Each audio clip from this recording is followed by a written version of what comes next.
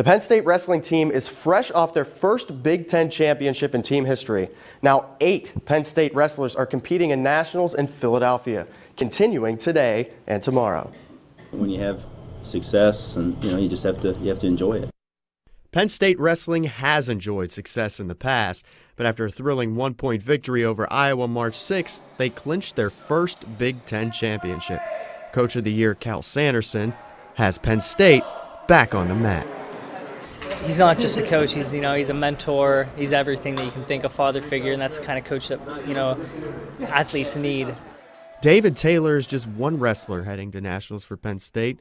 He is undefeated with 34 wins, but to Taylor, the record does not matter.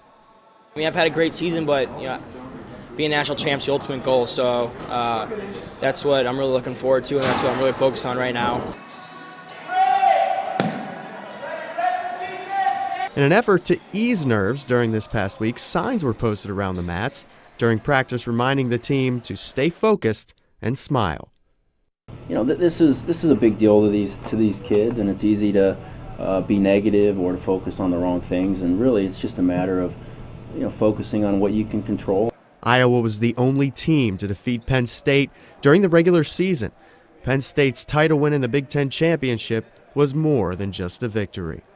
Just made it that much better. I would have rather beaten them by 1 point than 20 points.